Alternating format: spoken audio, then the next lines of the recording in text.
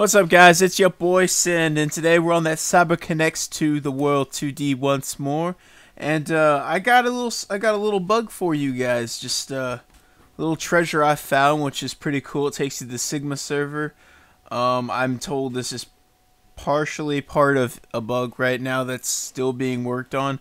So don't go about abusing it, because if you abuse it, you're gonna get killed by a bunch of things. And let me try and turn down some of this volume here. I'm wearing the headset now so I can record the,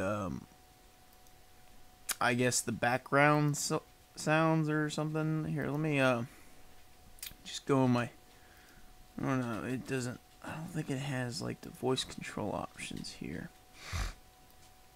I don't see it. Oh, well, I'll just wing it for this episode. Anyway, so we're gonna go ahead. Right now we're currently in the Delta server. That's where this bug is at. And we'll just go on our history. Burning her sea of sand. That's what we're selecting. And we're gonna warp. Ooh, this music is so loud. Da, da, da. Ha ha ha ha.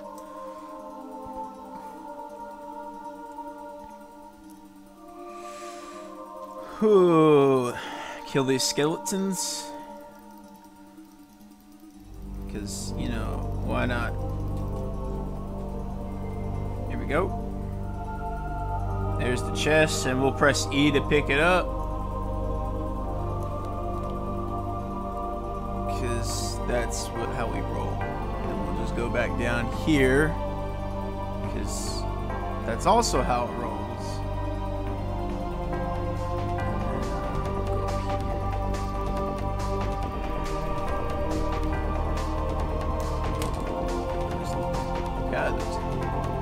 Background music needs to be fixed on this game. It's just ridiculously loud. Like, you would be not surprised.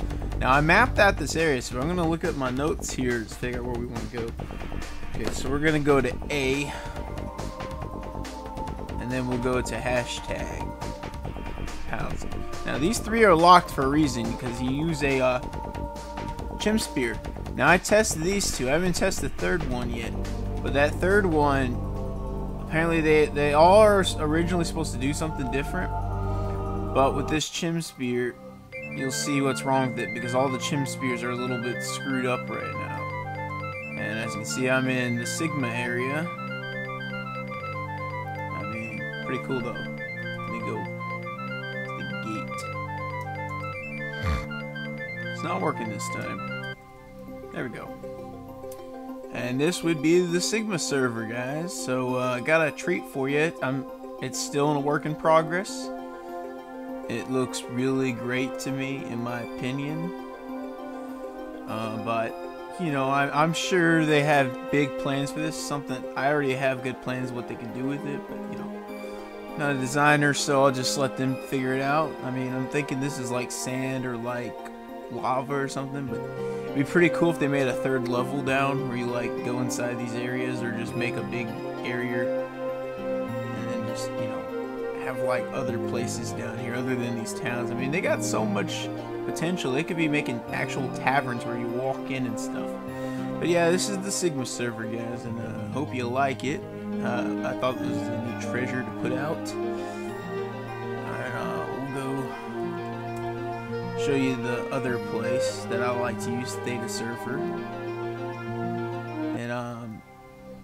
and I really like how they revamped the Theta Surfer. It looks really great.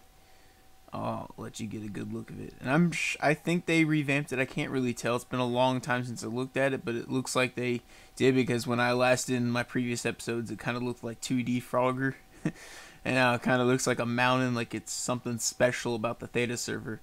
And what I don't like about this game is they still haven't done anything about where you port into what server you normally use. Like, say I use Theta server, why should I go to Delta server on login?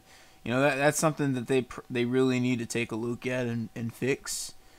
Another criticisms, I don't really care, just giving constructive criticism. You can take them negatively or positively as you want. I'm just telling you, it'd be a lot easier if you do that, instead of making us all log into one server when we don't train there. So Anyway, that's it for me. Y'all enjoy it. Take it easy. And keep on scaping.